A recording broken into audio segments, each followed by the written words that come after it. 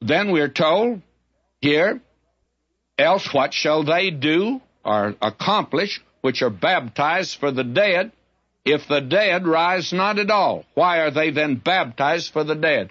Now, what have we said before that the word baptism means? It means identification. And he's not talking about water baptism at all. The one baptism is the baptism of the Holy Spirit that we know anything about. But Paul now is using the word baptize in an altogether different way. Notice what he says. Else what shall they accomplish which are baptized for the dead, if the dead rise not at all? Why are they then identified for the dead? And now listen to him. Why stand we in jeopardy every hour? I protest by your rejoicing, which I have in Christ Jesus, our Lord, I die daily. Now, Paul says that if Christ be not raised from the dead, and now that he's raised from the dead, we were identified with him, he says in the 5th of Romans, baptized into his death. We've been raised now in newness of life, and we're baptized into a living Christ today. We know him no longer after the flesh.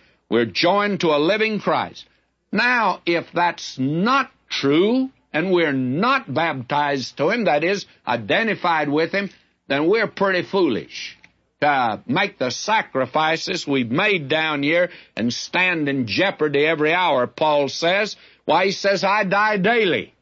I am in danger of death constantly for Christ's sake.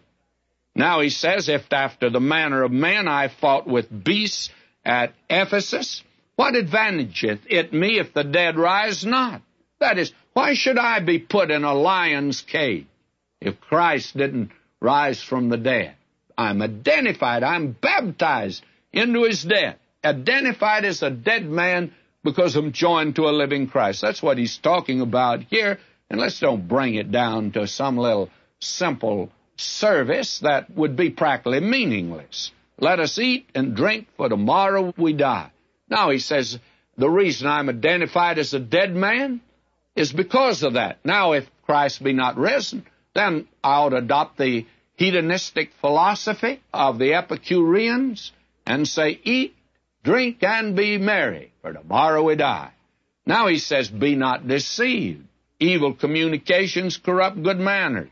You get the wrong information, you're going to act wrong. Awake to righteousness, and sin not. For some have not the knowledge of God. I speak this to your shame. Verse 35. But some man will say, how are the dead raised up? Two questions are here, the how and the what. And we need to back up and look at this a moment. Men fail to distinguish the difference between the resurrection of the body and the immortality of the soul.